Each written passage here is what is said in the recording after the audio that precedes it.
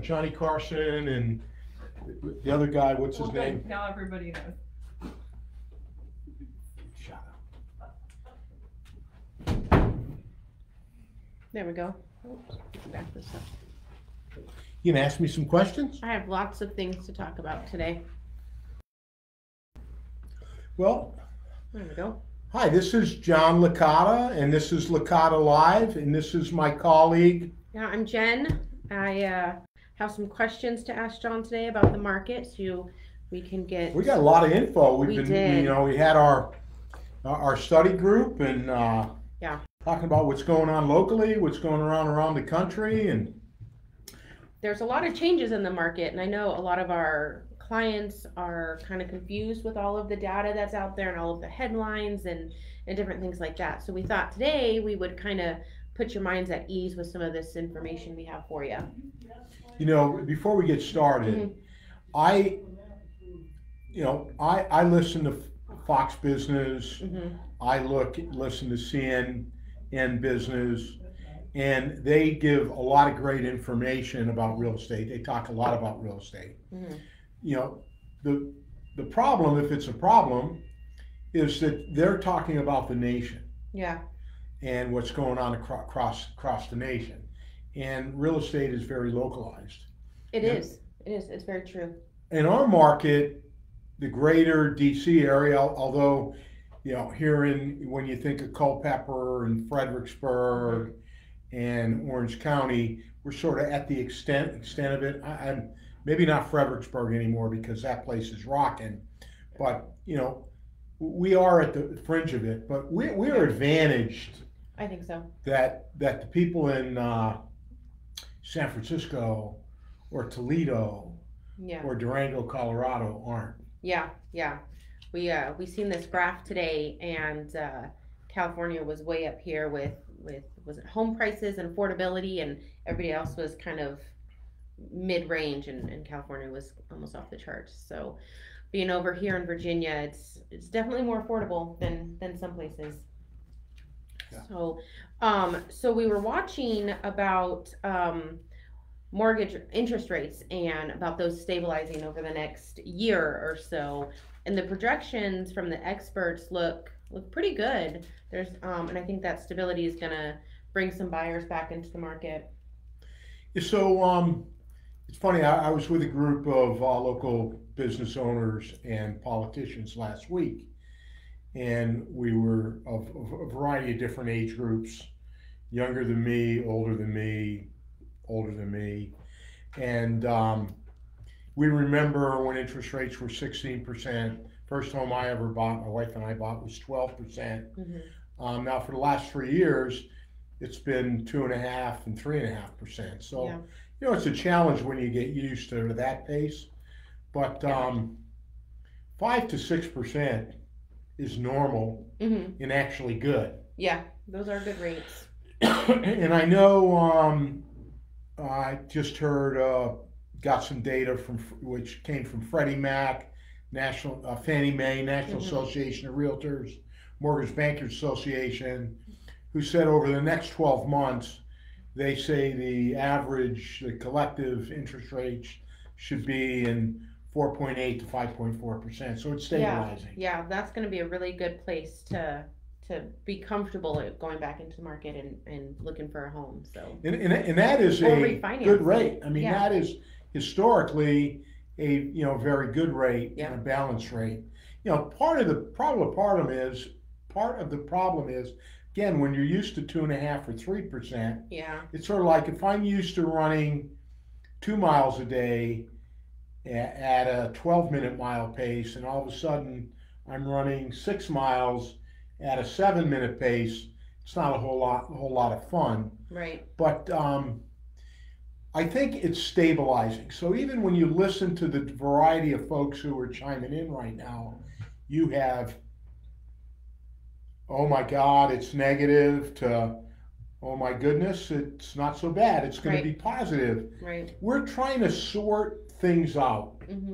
And as things get sorted out, it will normalize. Right. And I know in our business and our team and everyone that we listen to, I think by the end of the first quarter of next year, it'll be sorted out. We'll get the election done, and Yeah, the interest rates will stabilize. yeah. So I'm on the optimistic side. Me too, me too. I don't really know what it's like to be in a balanced market, so I'm looking forward to that and having a little bit Well, you of. just bought a house I did. recently. I did. You know, if you're in one mindset, you should be concerned.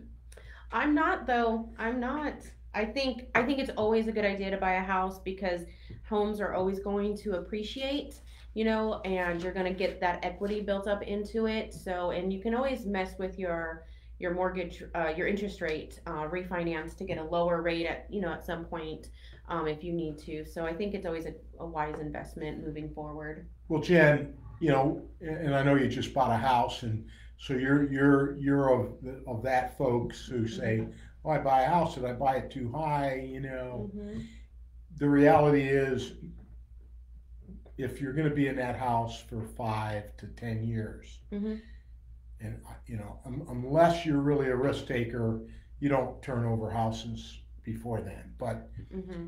if you're in that house for 5 years, you're going to be okay. Yeah. In fact, Mm-hmm. I'll bet you $1 to a donut hole that you'll absolutely increase your value. Mm-hmm. Now, I just don't know By how whether much? it'll be the 2 to 4% that the nationwide average has been for Mhm. about 50 years, Yeah. or is it going to be the 12% Yeah. that is? I think right now at the end of July, the average increase across the country is 15.8%. Yeah. I don't expect that, and I think that's unrealistic Right. to perpetuate for It's 5 years. Yeah. But That's not sustainable.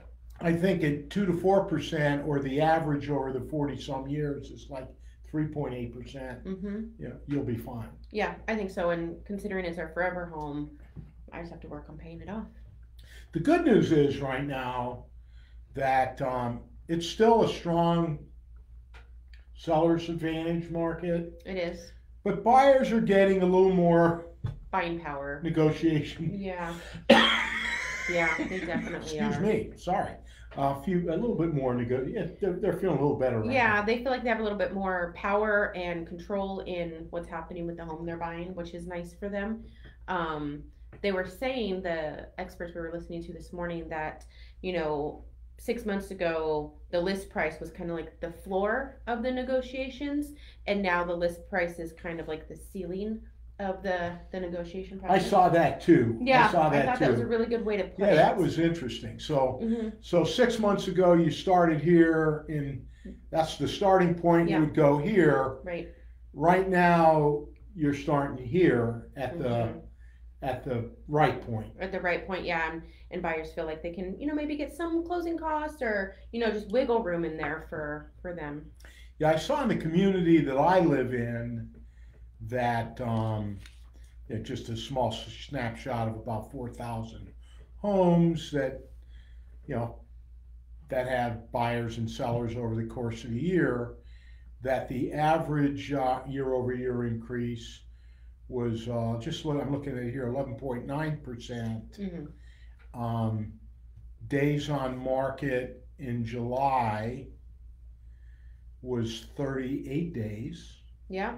38 days, and year to date above list price.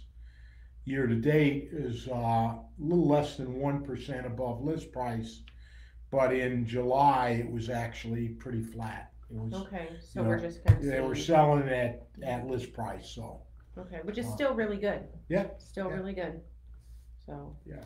I had a question here. Can you explain what a balanced market is? I think people might need to understand that. So couple things that you look at a balanced market. So a balanced market is having enough inventory that turns over completely Okay.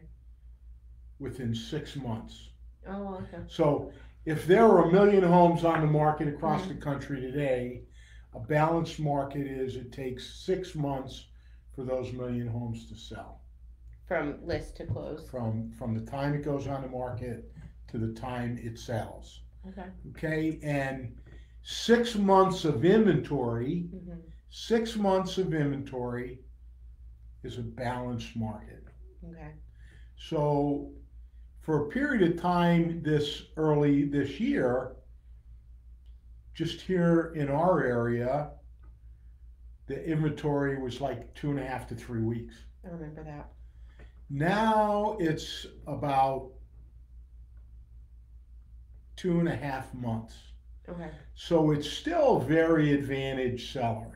So what that means, there's just not the inventory to support the buyers. Now, but there are less buyers now because interest rates have gone up, but inventory really hasn't gone up that much. Mm-hmm. In fact, I will say this: here's some data for you. This is through I think the first week of this month. Mm-hmm. Over last year, our inventory is 26. Here, this is in our market Right. here, 26% above the same time last year. That's good. But yes, it is.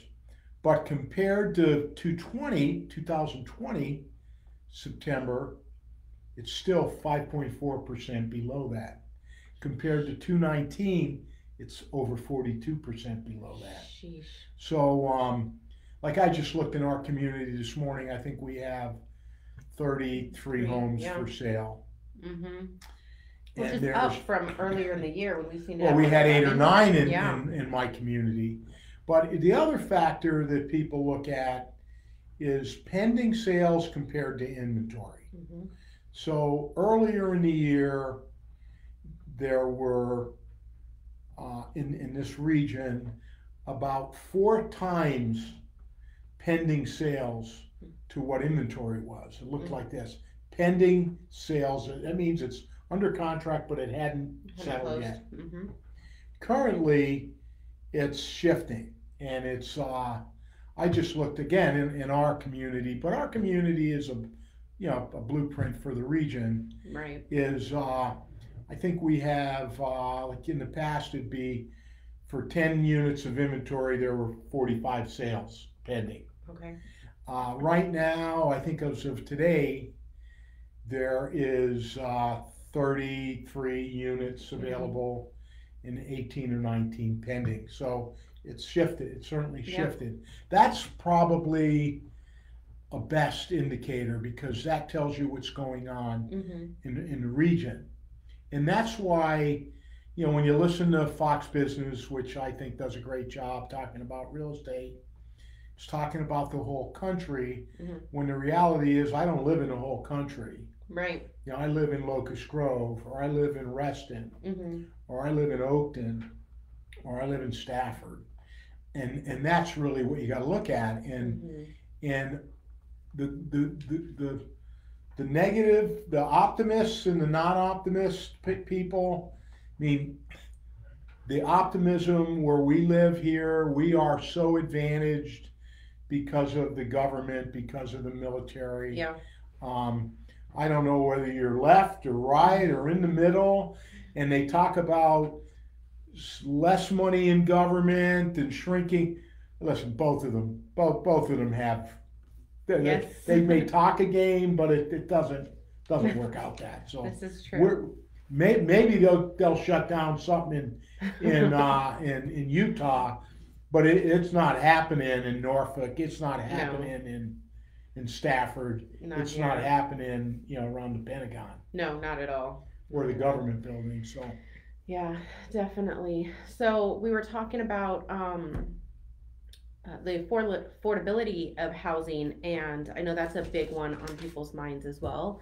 And so for buyers out there, if you want to live in Stafford, maybe right in the center of Stafford, it might be too pricey for you. But if you can go just outside in like Stafford County area, you might be able to have more home for your buck there. So that's always kind of an option when you're talking to your realtor and trying to decide where you want to move to. Is you don't have to be right in the middle of Stafford. You can be on the outskirts. The same with Fredericksburg or Spotsylvania County. And if you can handle a little bit of a commute, then your money will go further Yeah, I mean, the first time home buyers, the young professionals, the young, you know, families working, Mm-hmm. you know, it's a challenge right now. Mm-hmm.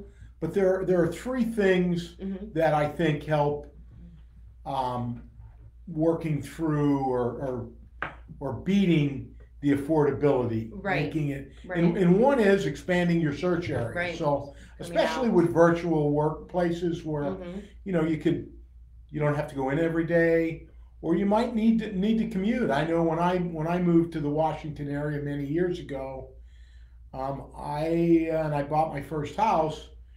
You know, I couldn't afford Arlington. You know, Yeah. I lived there for a while when I first came here, and it was a lot of fun being close to DC and all. But when I bought my first house, I couldn't afford to live there, so I Yeah. moved out a little bit and I commuted to work. Yep. But expanding your search area, Mm-hmm. and then the other thing would be exploring, you know, your finance options. Yeah. I mean, I'm someone who's comfortable with you know, loans, short-term loans, you know, with flexible interest, and Mm-hmm. you know, I've never had a problem with that. I actually have one right now.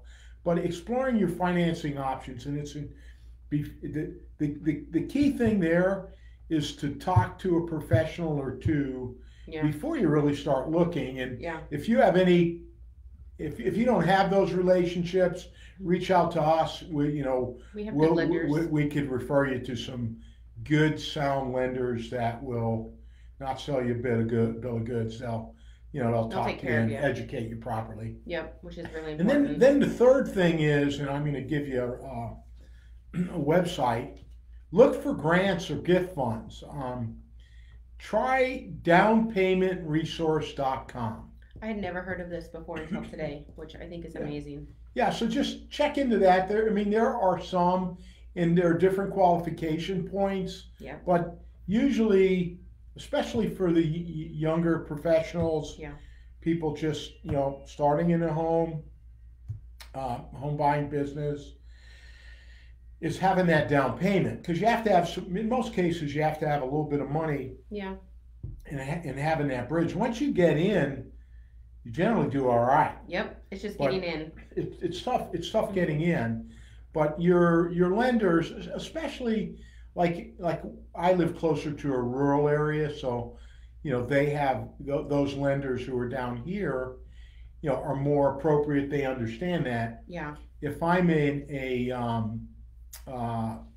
if I'm a Fairfax lender where there's no Rural population, areas, there's yeah. no rural, it's just that's not what they do. So Yeah. talk with us about that. But always remember, in terms of the optimism, and I'm always optimist. I'm an optimist about real estate.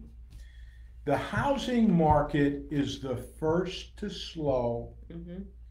and the first to rebound.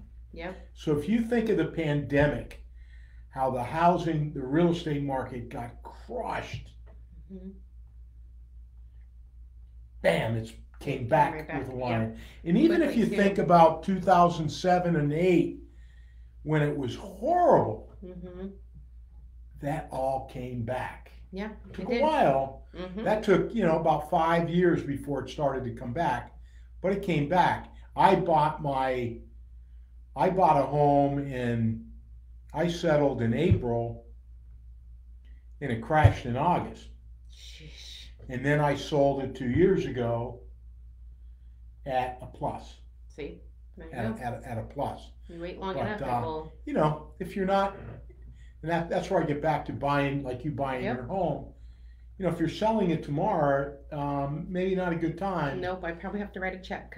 But if you're holding on to it a little bit, Yeah. and the alternative for those folks is to rent, Mm-hmm. and the average rent nationwide is over $2,000. I believe it. The average mortgage rate, not mortgage rate, mortgage right now Payment. is a little less than 2,000, but it's up a lot. It is up a lot over up the a lot. past year. Yeah.